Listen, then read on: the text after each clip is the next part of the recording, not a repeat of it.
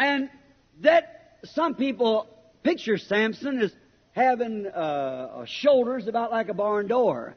Now, it would be nothing strange about that to see a man who could pick up the gates of Gaza and walk out with it, or take a line and pull him apart.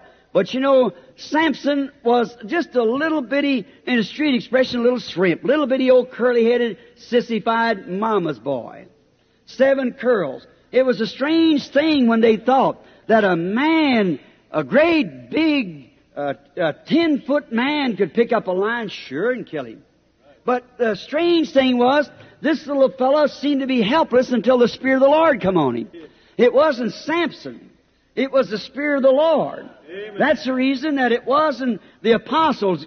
Jesus chose them all, practically every one of them, without even enough education to sign their name. He didn't choose priests. He didn't choose theologians. He chose fishermen and herdsmen, the ignorant and unlearned, so that he could take that in his hand and take nothing and make something out of it. Amen. That's his nature.